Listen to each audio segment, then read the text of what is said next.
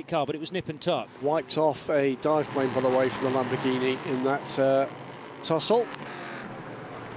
Oh, huge incident heading into La Fagna corner, and that's the back of John Melson's car, so that has to be Owen Creed, who was trying an overtake for third position and smacks into the back of John Melson, immediately eliminating him from the race, and we go safety car again. Owen Creed had a great run out of Pouon, but he didn't have the open door to allow his car, the M Racing Machine, up the inside, and consequently, do we now see Auden Gudmundsson up to third position? Debris everywhere. That was a huge hit from a long way back, and presumably ill-judged from Owen Creed. You've got to check, of course, how John Melson is, because he will not have been expecting that. And further reminder of some of the speed differentials we're talking about around this Spa-Francorchamps circuit. That was a big hit. Let's hope he's okay.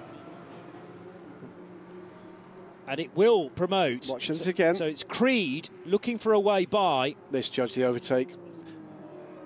But it's the speed difference was huge. Yeah, it was. And I mean, sometimes that's down to a good exit, actually way back at turn 9.